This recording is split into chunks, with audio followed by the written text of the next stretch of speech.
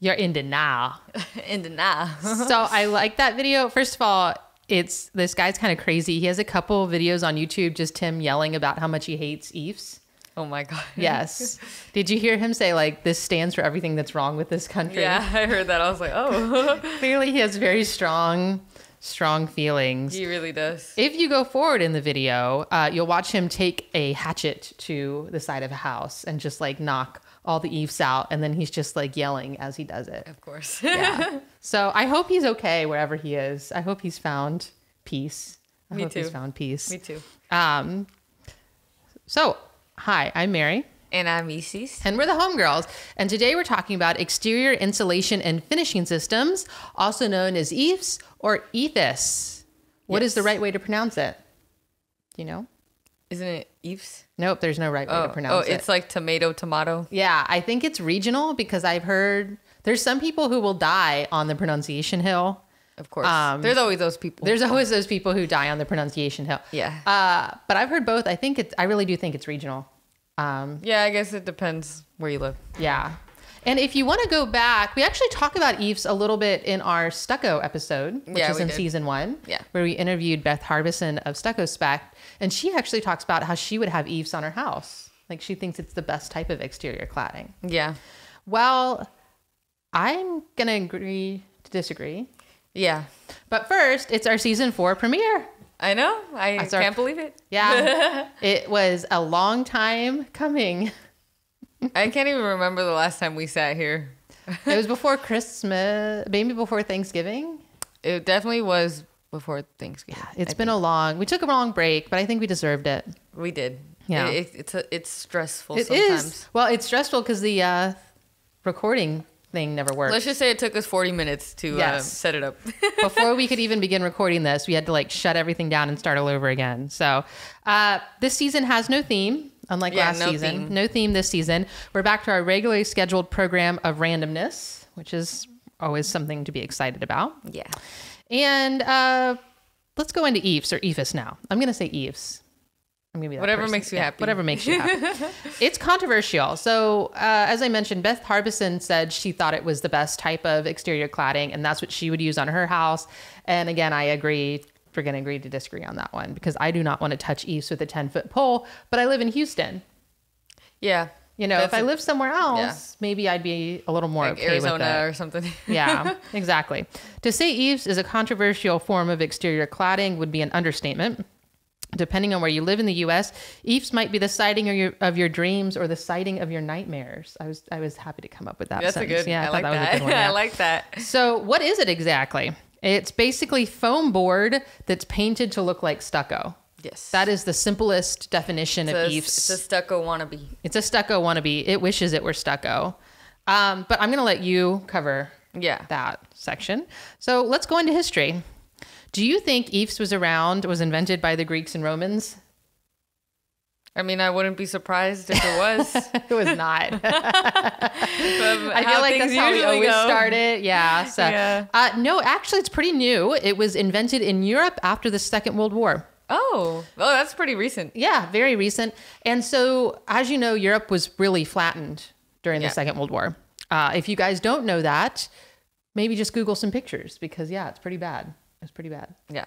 And basically they had to rebuild all these buildings and they wanted to rebuild the buildings in their original form. So a lot of times if you go to Germany today, you'll go to these beautiful medieval towns and they're not medieval. They're from after the Second World War. They just reconstructed it to look medieval. Yeah. Because they wanted to keep the culture of their towns.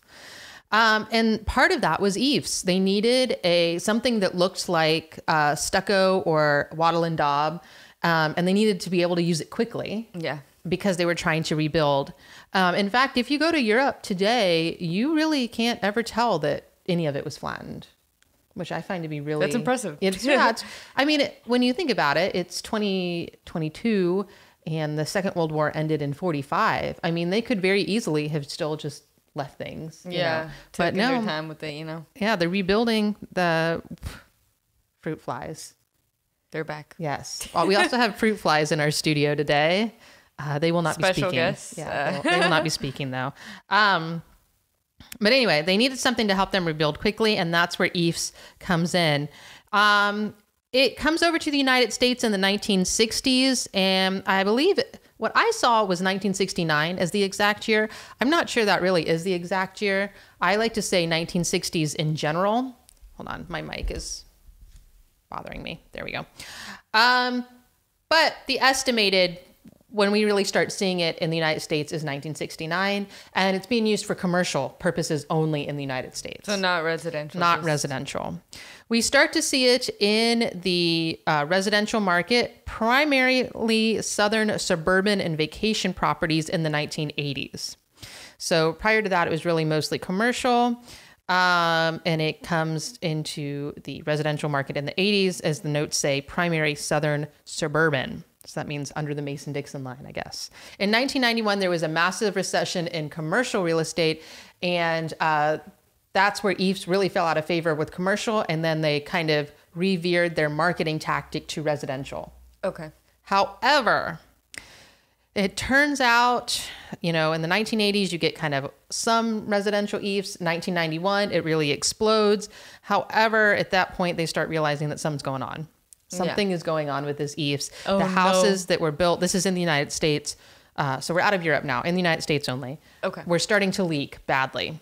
And when EIFS leaks, it rots the house much quicker than stucco does. Okay. And we'll look at some pictures. So the consequences are worse. Yes. If it isn't the consequences of your own actions, EIFS. And it leads to something that we call the leaky condo crisis. The leaky condo crisis. Oh, no. Yes. And this, I believe, happens in Canada. Yes, it is in Vancouver and coastal British Columbia. And it's an ongoing construction, financial, and legal crisis. And it primarily involves multi-unit condos, buildings damaged by rainwater infiltration because of EIFS. So these were residential condos, not apartments. And essentially, there was a massive lawsuit because of the EIFS. Now, it really started, these condos started leaking in the 1980s.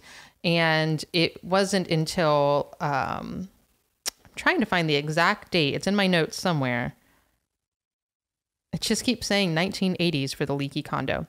Okay, so the condo started leaking in the 80s. It's not until 1998 that the provincial, because Canada has provinces, not states, that the provincial government does the research and finds, or does their full investigation and finds that it's the EIFS. And I want to mention, this is ongoing. So the lawsuit is still going. To this day? To this day. Oh my God. The leaky condo crisis is ongoing. However, it is this leaky condo crisis that kind of brings the issues with EIFS to the forefront and actually gets yanked off the market in the United States and in Canada. Ooh. So although the leaky condo crisis is still ongoing, it was one of the big factors of why they took it off. Yes, they took it off the market. So actually, EIFS disappears after 1998. So at some point in the late zeros, we're in the 2000s now, late zeros, early tens, EIFS comes back. So it hasn't even been back that long. No, it hasn't been even 10 years. And I was looking for an exact date when they re-release EIFS, and I couldn't find it. You probably noticed none of these dates are exact for EIFS. No, it's just like 80s. It's like there was a time before EIFS and a time after EIFS, but no real definition of when we start using. Like I mentioned, they started after the World War II. Well, that's kind of vague. It is very vague. It moved to the United States in the 60s, possibly 1969. It moved to residential in the 80s.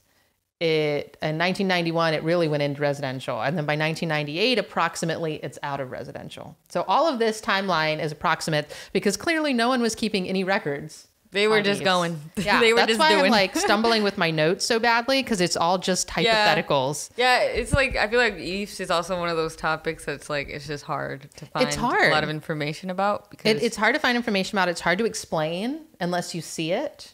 Yeah, because unless you've touched it. Yeah, or knock on it. Yeah. So basically, we have a new improved EIFS that's being used on houses now.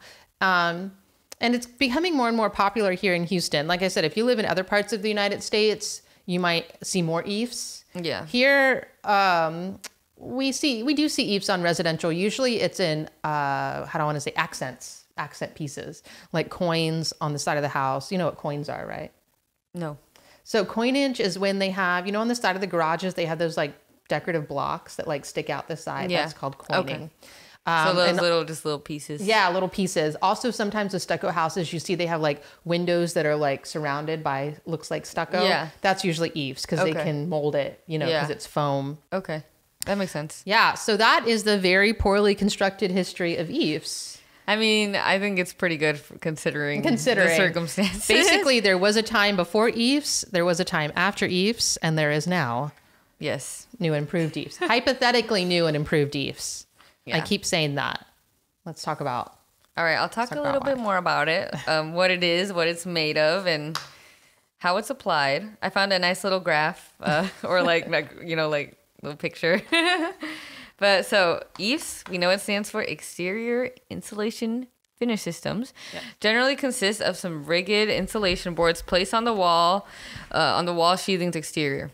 EIFS are designed to work with several different substrates, including wood, cement, and masonry. So today EIFS is highly preferred by architects and builders looking to offer continuous insulation for homes built in areas with strict energy codes. And I'll actually talk about that a little bit more. Yeah. EIFS has a really high R rating. Oh, okay. Yeah. So EIFS are considered non-load bearing and exterior wall cladding systems made up of insulation boards subsequently fastened either adhesively or mechanically to the substrate. I feel like I'm speaking an alien language. So the big thing to remember for the application process is EIFS is not a blanket word for one type of material. Yeah, there's different kinds. Yeah, so the application process will be different depending on which manufacturer. Okay, yeah, because it did say like it could be wood or cement or whatever. Well, no. Or that's like what they put it on, or? Well, yeah, that's what they put it on. So what I'm talking about is like you have to buy the foam product, and there's different manufacturers who make the foam product. Oh, okay. So based upon who the manufacturer is, it's different. Is how it's going to be installed. It depends who you're like buying it from. Exactly. Okay. Yeah, that makes sense. Yeah. Yeah. Okay. Yeah. EIFS can be an economical alternative to wood, brick, stucco, and other traditional finishes with the added benefits of lowered energy costs, expanded design options, and superior insulative properties. When applied properly, EIFS will maintain its integrity and appearance for many years on any type of building. I don't think that's true. But notice she said when applied properly. Yeah, that's what I said. I was like, when applied properly. Yes, with no kind of catastrophic. So it's foam, right? Yeah. So what if someone hits the wall and punches through the wall? Yeah, it depends on the circumstance. Yeah, like what if you hit it with the lawnmower? If it remains untouched and applied properly, then it will last. But as we know, things never really go our way in life. Not in Houston, anyway. I know. Yeah, Houston especially. The weather is just like, it's actually like might be flooding right now. Yeah, it's actually as we shoot this supposed podcast. To flood right now as we speak. Yeah. But yeah, I feel like EIFS is probably better in dry environments. And yes, I would definitely, the lower the humidity, the better the EIFS is going to be. Yeah, and if you're in Houston, humidity is never low. No, it's not low. It's very bad. So how is it applied? EIFS typically consists of the following application process. It could be different, like Mary said, because it depends like who you get it from and whatnot. But basically, a water resistive barrier is applied to and covers a wall. A drainage plane between the water resistive barrier, or WRB, I guess is the acronym for it, and the insulation board that is most commonly achieved with vertical ribbons of adhesive applied over the WRB. Insulation board typically made of expanded polystyrene. Is that how you say that's it? The plastic. Commonly called foam. Yes. Yeah. Is secured with an adhesive or mechanically. Glass fiber reinforcing mesh embedded in the base coat, and then a water-resistant base coat is applied on top of the insulation to serve as a weather barrier. Yes, hypothetically. And then, the finish. The finish coat, which looks like stucco. Yeah, it does look like stucco. So I want to add into the application process real quick. Remember in our stucco, this is a long time ago. So if you haven't listened to the stucco episode, go back to season 1, listen to the stucco episode. Yeah, it's an old one. It's been a while. Yeah. The weather has to be perfect. Yes. Even to apply EIFS. It still has to be perfect. The steps still have to be done in order, just like stucco. And EIFS is applied directly to the substrate. And what that means is whatever the house is made of, like you said. Yeah. The moisture barrier that you put on EIFS, I don't know if you saw this, it can either be building paper or actually a painted on moisture barrier.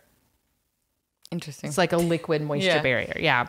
And then the drainage plane is adhered. So sometimes, depending on the manufacturer, the drainage plane is in the foam already. Oh, okay. So if you saw pictures of like the foam with like those grooves in it, that means that is the done. It's already drainage like installed plane. in there. Yes. Okay. So sometimes they'll do a separate drainage plane and then install the foam. Sometimes it's just the foam with the drainage plane already in it. Yeah. Then you have the insulation board, the mesh, which is very similar to the metal lathe we're using in stucco. Very similar to that. And then you have a base prime coat. Sometimes it's a base prime coat together. Sometimes it's a separate base and prime coat. And then you have the finish coat, which looks like stucco. Yeah. Okay. It is not stucco though. I want to reiterate. Yes, it looks like not. stucco. It is not. It's not drying solid like stucco. Yeah. When stucco dries, it becomes the wall of your house. Yeah. When EIFS dries, it's just something adhered to the wall of your house. Yeah, it's just like glued on there. And when we say foam, if you want to get an idea of what it feels like, you can go to Michael's or Joann Fabric or Hobby Lobby and just go to like the science fair board section. Yeah. It's pretty much, that is usually a polystyrene. Oh my gosh. Yeah.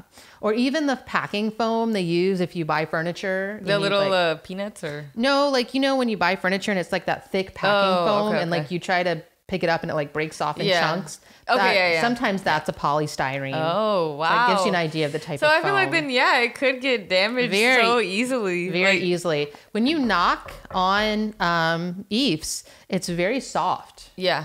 When you knock on stucco, it's going to hurt your knuckles. Like if you were to punch it, you'd probably hurt yourself. If you were to punch stucco, you'd probably get bloody knuckles. If you were to punch EIFS, you might actually go through the wall. Yeah. Okay. Yeah, that's good. Yeah. That makes a lot of sense. Yeah. All right. Was that it? Yeah, that's all I had. Yeah. See, as we mentioned, it's a hard topic to research. Yeah, it's like either you find like a bunch of words that make no sense or or it is hard to explain to laymen. And when I teach this class, I feel like I have to repeat myself over and over again because people are just like not getting it. Yeah. No, yeah, for sure. So remember in season 1 stucco, I keep referring to this, so I'm serious. We're gonna give you like let's wait while they listen to that episode. Yeah. It'll be helpful if you do listen to that episode because like it'll make more sense. It'll make more sense like differentiate. Yeah, differentiating between the two. Yeah. So I say pause here, and then go listen to the episode, and then we'll wait for you. So okay. Did you listen? Did you like it? You're back. Good. You see, we're a lot less polished in those early episodes, and the sound quality's not great. Yeah, because that's so true. Like we were in a tin can. We worked with what we had. Yes, the good old days. Yeah. Okay. So in that episode, season 1 stucco, I said, is it EIFS or it's stucco? And I talked about the different things you could do if you approach the house, you don't know if it's EIFS or it's stucco, which you could do to kind of figure out if it was. So I'll repeat them real quick because I know not all of you stopped and went back and listened. I know. Especially if you're in your car, I get it. Yeah. So first is the knock test. We talked about this. If you knock on EIFS, it's going to be very soft. Stucco is going to be very hard. The gap test. So stucco or EIFS is going to need a weep screed where the foundation meets the frame of the home. Mm-hmm. So when you go reach under there where the foundation meets the frame of the home, which is gross, watch out for spiders. If it's sticking out more than 3/4 of an inch, it's probably EIFS. Because remember, stucco, when it dries, kind of becomes the wall, whereas EIFS is sticking out of the wall. So you'll be able to feel it kind of sticking out. The next one is called the penetration test, which is gross. Not a big fan of the word penetration test. That's a little weird, but it might have been weird because I made it weird, but I don't know. I think it's okay. Basically, if this is for new build particularly, don't do this on a freestanding house. But if you look at the holes where they're going to add the exterior lighting or the doorbells, you can actually look in those pre-made holes. If you see foam, Oh, as so you eaves. could literally just see it in there. See the foam, yeah. Okay. But this is for like newly Built homes. Yeah, there's not a lot standing between your foam and the weather. It's just that top coat. I feel like that is not good. Especially here. That's bad. No. So I want to point out, obviously the Europeans invented it to quickly replace these buildings. But in the United States, we were using it as an alternative to stucco. So the United States is like, this is a better alternative to stucco. And I'm sure it's also like cheaper. Capitalism, baby, right? Because if it's cheaper, if it's faster, if it's easier to put on, capitalism's going to be like, we can make more money, build more houses faster. Well, of course, when it gets yanked, they go back to traditional stucco. And it's kind of something they've kept, especially in Houston. You see a lot more traditional stucco than you do eaves. No, yeah. People really did lose their house to rot, and I'll show you some pictures of rot in just a second. Yeah. So what are the benefits of eaves? You kind of mentioned this. It's energy efficient. It has a very high R value. And an R value, we usually think of R value in relation to insulation in our attic. Yeah. But the fact is you have R value everywhere. Anywhere you're putting insulation, so in your walls and your floors. Okay, so it's literally just around the whole house. Anywhere that's going to be insulated. Okay. It's going to have an R value. Putting eaves on the exterior as an exterior cladding adds to the R value of a home. In fact, it's one of the best for R value. So really, it kind of makes sense in Houston, right? Because we have very high energy bills. True. So it would make sense to have eaves. Right? It would make sense. It could. It sounds like the perfect solution. You know, it sounds like a dream come true. It also doesn't require touch-ups. It doesn't require control joints like stucco. So you can get that beautiful flat matte surface that people want from stucco, but you can't get it because you have to have control joints on stucco. If you want to know what control joints is, please listen to the stucco episode in episode 1. Yeah. Yeah. Cannot stress that enough. Good information in that episode. It's fade resistant. You cannot hose it. You cannot power wash it though. What happens if you power wash foam? You will destroy it. Have you seen that GIF of the raccoon with the cotton candy and he puts the cotton candy in the water? Think so. That's what's going to happen. It's a bad idea. Bad idea. You will mess it up. And Google the GIF of the raccoon putting cotton candy in water. It is foam, not a wall. It will go away. So just gently hose your stucco if you need to clean it out. Just use some water. Yes. They sell kits at Home Depot or Lowe's that you can attach to your hose. You can gentle spray, get rid of any mildew or something like that. Yeah. Or algae. This is Houston. We get algae on our houses. It's less likely to crack than stucco because it's foam. So it can expand and contract as the temperature changes. Okay. It should not come off a house during a windstorm. Okay. Let's leave that there. There are limitless colors and textures. Because it's foam, you can shape it. And so we were mentioning like the accents on a house, accents around windows, it's very flexible. Yes. You could even have eaves shaped to look like stone, right? Because you can kind of put those grooves in it. So as far as architecturally, it is kind of a dream exterior cladding because you can make a house look however you want it. You don't even make it look like stucco. You can make it look however you wanted. Yeah, that's pretty cool though. It's fire resistant, hypothetically. And if installed correctly, this sentence kills me. If installed correctly, it can be highly water resistant. If. Okay, Jan. Emphasis on if. Yeah. So, but don't bet money on that. Yeah, I wouldn't. Especially if you're here in Houston. Because unfortunately, EIFS is rarely installed correctly. Just like stucco. Yep. And if it is installed correctly, it's still prone to damage. Why? Because it's foam. Just because it's foam. Straight up foam. It's not the most durable thing. Just straight up foam. It's not like a piece of metal. So if the foam board is exposed to any type of moisture, and that is heat and humidity included, not just rain, it can mold, rot, and deteriorate. So once again, raccoon, cotton candy. I actually should put that GIF in this class so people know what I'm talking about. Like raccooning. It's actually really sad though. It makes me sad every time I watch it because he looks so upset. Poor raccoon. I know. They're so cute. EIFS also hates humidity, as we know. Not surprised. And carpenter ants and termites love EIFS. Of course they do. Why? Weirdos. Why do you think they love EIFS? Is it just like, I don't know. So imagine if you had to drill through a wood wall. Oh, just because it's easy to get through? Yeah. Okay, just because it's foam. It's foam. So like if you have to drill through wood and there's an EIFS. They're trying to get to the wood. Yeah. Okay. So they're just like, oh, what if you have a brick home? They're like, oh, I got to like deal with the mortar. This is a termite. I don't know what termites think. But then they're like, wait, there's an EIFS accent on this house. I'm going to just drill through the EIFS and bam, dang, I'm in. They kind of smart. Yeah. So that makes sense. I mean, same with carpenter ants. We could probably just drill through it with our like finger if we wanted to. Exactly. If you get angry enough, it's your EIFS. So I'm going to show you some pictures of some rot. So this is, let me explain to you what's happening here. First tell everyone what you're looking at. It looks like a very decayed home. Lots of pieces missing. Lots of pieces. So yeah, basically this, where the giant hole is, was the outside wall. What you're looking at here, that is the inside wall of the house. Yeah, you can see the like. That's the inside of the house. Jesus Christ.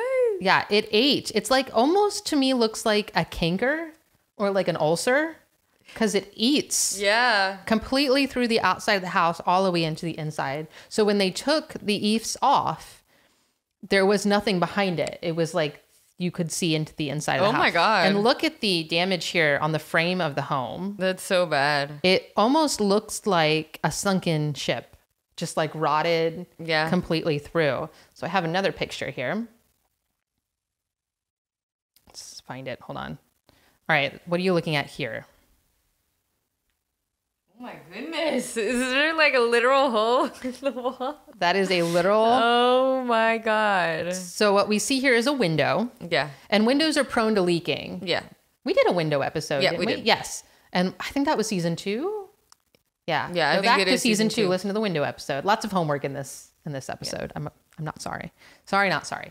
Yeah. So this is a window, and as we know, windows are prone to leaking. Yep.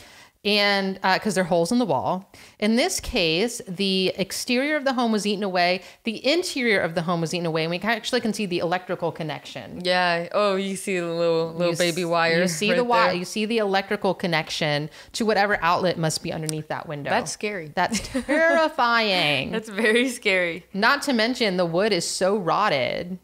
It looks really bad. It looks like if like it got flooded and it was just been sitting there forever. Like. I mean, it's just like sitting in pieces. You can see where they see this white stuff here is that painted on moisture barrier I was talking about. Mm-hmm. So you can see when they just took the EIFS off, it just crumbled. The whole inside and the outside of the house just crumbled. Oh my gosh. Yeah. That's really bad. Joke. No joke there, my friends. It looks expensive. Yes. So let's talk about the inspection of EIFS. Obviously, this is for Texas, as I always mention. So definitely, if you're in another state, check out what they do. But since EIFS is a form of exterior cladding, it's located in Section 1 of the TREC inspection report. But remember that your TREC inspector can only do a visual inspection.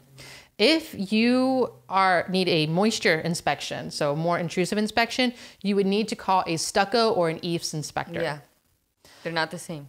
Yes. Yes. And they're going to use the drill and the prongs and stuff like that. It's like more in depth. More in depth. When you have a home inspector, at least in the state of Texas, it is going to be a visual inspection only. Luckily with EIFS, it's very easily to tell visually if something's wrong with it. It's falling apart. Because like they are allowed to touch it. So if they touch it and it's like goop, it's like, yeah, you have a problem. Yeah. And same with the inside of the house. You're going to really start to see significant water damage inside of the house if the EIFS is at the end of its life. Yeah. If the EIFS is looking like what we just saw in the pictures. Yeah. So yes, same idea. They will drill a hole. If an EIFS inspector or a stucco inspector is going to drill a hole in it, they're going to put a moisture meter in it, see how bad it is. Sometimes, of course, the EIFS is so decayed, they don't even need a drill and then can just like stick the moisture meter. Oh my God. Yeah. Terrifying. That's how you know it's bad. Yeah. Terrifying. You really need to make sure your flashing is good when you have EIFS or stucco or really any exterior cladding, right? You want to make sure your flashing is good. But the thing with EIFS is any type of mistake where the flashing can get pulled away, that if it's connected to your exterior cladding could create a hole. Whole nother problem. And you don't need a big hole. You just need like a pinhole, right? Yeah. A pinhole. That's all it takes. A little hole is little tiny enough hole to start the process of bad things. Yes. So Bad let's talk things. about remediation. Okay. I got EIFS. It ate my house. What do I do? It ain't my house. So No. if the EIFS is rotting, it has to be completely removed and replaced. There's just no coming back. Yeah, If I it's doubt there's like cotton candy raccoon. It has once disintegrated. It's down bad. It's down bad. Yeah. There's no resuscitation. It can be removed in patches, which is much better than stucco, Oh. right? Because remember, stucco. It's like your whole wall. Yeah, I mean, if it's in between the control joints, go back Then and listen to the they episode. gotta go in They there. can just remove the control joints, but sometimes it's the whole wall. Yeah. Right? So the total cost of remediation depends on how much damage has occurred to the structure of the home. So just EIFS replacement is usually $30 to $50 per square foot, and that does not include the cost of labor. And obviously that doesn't include any cosmetic damage. So expensive. It's expensive. Yeah. It is expensive.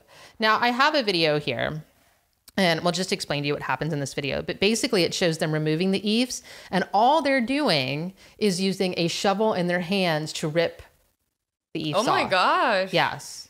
It's that easy. Yes. He calls it a styrene palace.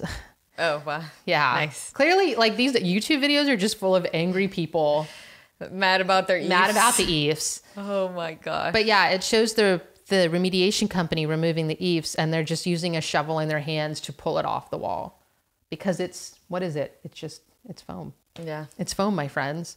If you only learn one thing today from listening to this podcast, it's that EIFS Is foam. It's foam. It's just foam. It's just straight up foam. I have one more beautiful picture here, again, under a window. Yeah, And that one you wow. can see, not so bad. Yeah, it's not as bad, but like. But I like this because you can see Still. how thin that foam. Yeah, it's actually like I would have thought it would be thicker than that. It's literally like so thin. And so thin. It's like barely someone anything. painted a science fair poster board and stuck it on the wall. Yeah, it's like they just glued it on the wall and then just like painted over it. Yep. So 2 things to remember. EIFS is not stucco. Stucco is not EIFS. Even though sometimes they call EIFS synthetic stucco, They're not the same. do at not all. believe this propaganda. That's big EIFS. That is big EIFS in their propaganda. You're lying. They are lying to you. EIFS will never be stucco. Yeah. And while they both have their pros and cons, I would rather have a stucco house than an EIFS house, at least in Houston, right? For I was sure. actually at a home in Kansas, in Wichita, Kansas, and it was all EIFS. Oh. And obviously their weather's a little bit different than ours, right? Yeah. Maybe a little bit drier. I really don't know. But the entire house was EIFS. It had no control joints. So Chris and I were like, I'm going to tap it. And it was EIFS. Wow. I know. That's crazy. I know, the whole house. Did it look good or? It looked good, actually. You know, these people were really wealthy. They actually had a train, like a little tiny kid wow. choo-choo Yeah. through their whole yard. That's wow. Jesus. Yeah. So that's kind of a random thing, but I feel like I needed to to say that. So it sounds like it was nice. Yeah. So like, and the inside of the house was nice. It's weird. You know, we were in Miami and there's a house there called Vizcaya and it's made out of coral limestone. Like it's built solid. Oh my gosh. You know, and Chris said, you know, they used to build houses to last. Like you used to build a house because you wanted it To last to be a there long time. for your whole children. life, you know? Yeah, Like- your children's children. Yeah, to pass live it in. on, you know? And we don't build houses to last anymore. We just don't. And that's kind of where Trying to be EIFS quick with it, you Yeah, that's kind of where EIFS comes in. It's not an exterior cladding that's built to last. It is built to look good for maybe the 5 to 10 years you live in that house, and then you make it someone else's problem. So sad. I know, I sound jaded, don't I? But Sad reality. I mean, look at this townhouse, right? It's not built to last. One good windstorm, this thing is sticks. So gotta love capitalism. you gotta love, yeah. This has turned into a anarchist podcast. You hear that thing with Reddit anti-work, how it went down in flames? No, I didn't hear about it. Yeah. So there was a anti-work thing on Reddit. This has nothing to do with EIFS. I apologize.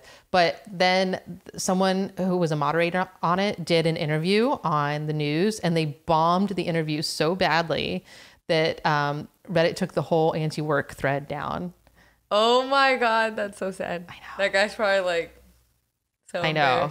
And then of course there are just like all these forums about the interview. Trolling him. Yeah. Reddit can get out of control really fast. Oh yeah. So Reddit is a whole nother war that is a zone. whole nother podcast for a whole nother day. So as I mentioned, 2 things to take away. EIFS is not stucco. Stucco is not EIFS. And I forget what the other thing was. So They're not the same. yeah, they're not the same. Let's do the credits.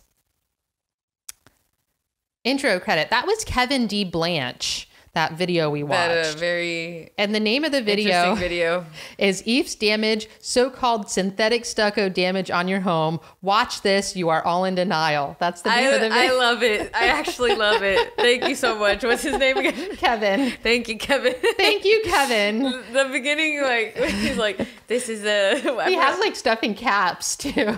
That's literally the name of the video. You can tell he is passionate about this. Yes. Okay? Yes. Our source credit is PIE Consulting and Engineering. It's called PI, but I don't think they're actually called PI. I think it's PIE. Yeah. Now one's PI. Check us out on YouTube at A Action Home Inspection Group Houston, on Facebook and on Instagram at Home Inspector_Texas, and on TikTok at Houston Home Inspector. Yep. This is not an anarchist podcast, by the way. Yeah, that was a joke, okay? That was a joke. Please don't take that seriously. Please don't, okay? We're not trying to get in trouble. All right, our next topic is decidedly less controversial, and that is fireplaces. Something nice and cozy. That one will be easier. Yes. To get that one will be easier to research. There's a lot more history on fireplaces. Yeah, I'm sure there is. I'm intrigued. Yeah. I'm intrigued. Yes. Than there is on EIFS. So until then, I'm Mary. And I'm Isis. And we're the HomeGirls. And we will see you next time for fireplaces. Yep. Yay.